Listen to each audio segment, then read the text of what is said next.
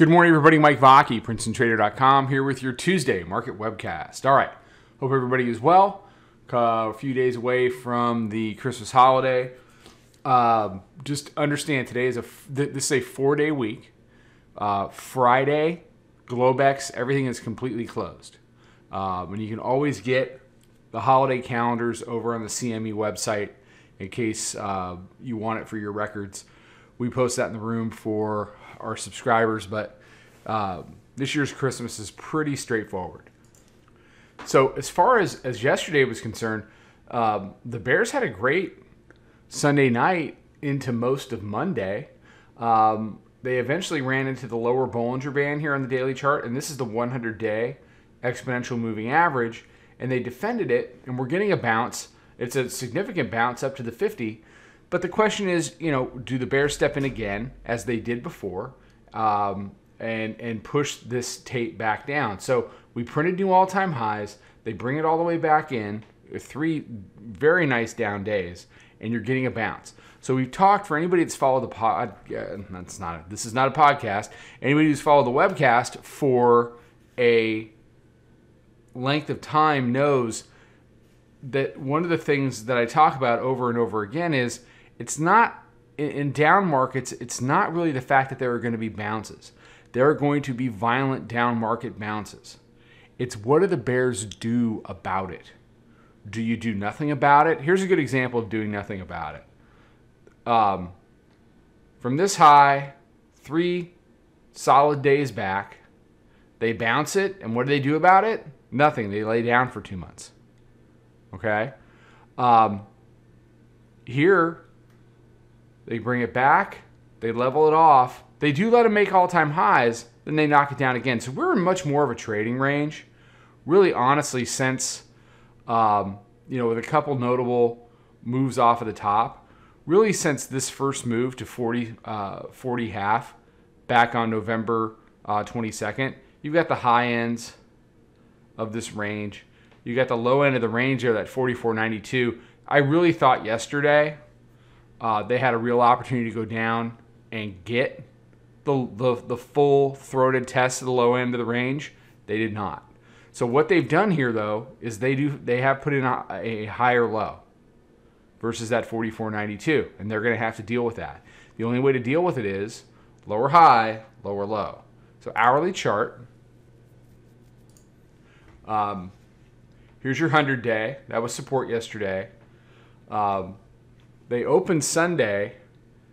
They pushed up into 20 to 21, which is the pre-FOMC price from last week and the monthly pivot, and they knocked it down. They've climbed back now to the red line here, which is the 50-day exponential. And what they are trying to do now is determine, actually it's 50-day simple, is to determine whether this is it or whether we have to get back into this 46.20 area. But somewhere here, the green line is the 20-day simple moving average. This is the middle band. That's the delineator.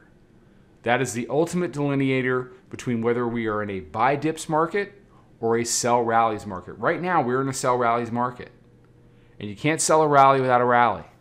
So it was a very nice trading day for us yesterday. We were short. We're currently long from right around 45, 45, the 44, 45 area. Took some profits yesterday and last night, and we've got a runner that we just keep rolling up. Right now it's rolled up to plus 40. So we were able to get our week done yesterday, which is great in a holiday week. Like I said, it's a 4-day week. And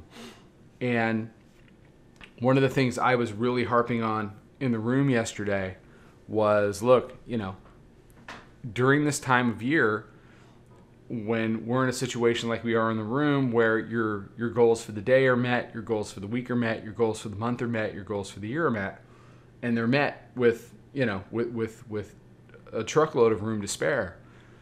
Take this time of year and, whatever your persuasion, and just enjoy the end of the year and get into next year, get yourself mentally and physically prepared for another year of trading next year. Because when the calendar rolls to 2022 and we hit the ground running, by week 2 or week 3, the market will be fully picked up and we're all starting over again from zero. At least that's the way I like to think of it. Use this time to really try to recharge. Really try to recharge. I can't emphasize it enough. I cannot emphasize it enough. You don't have to be staring at a 1-minute chart at 2:30 in the afternoon if all your goals for the week are met and the tape is just chopping in some kind of a range. Because the thing about December tapes is they're very active and then they'll go to sleep. When they go to sleep, walk away. Just walk away. So volume weighted average price about 87.5.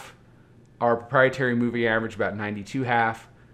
5-minute mids at 98 and change. But it's really all about this 50-day, which is up at 02 quarter. About 02 quarter. And I'm curious to see where we close today relative to this large chunk of all kinds of key prices. Weekly pivot, the 9-day, the 20-day, pre-FOMC price, monthly pivot, 50-day. It's all wound up here in this box. The other thing is this. We may trade up into this box and we might stay there. And if we might stay there, that's a great day to unwind and recharge. All right. Everybody have a fantastic day. Be safe, be healthy, take care. Trade them well. I will talk to you tomorrow.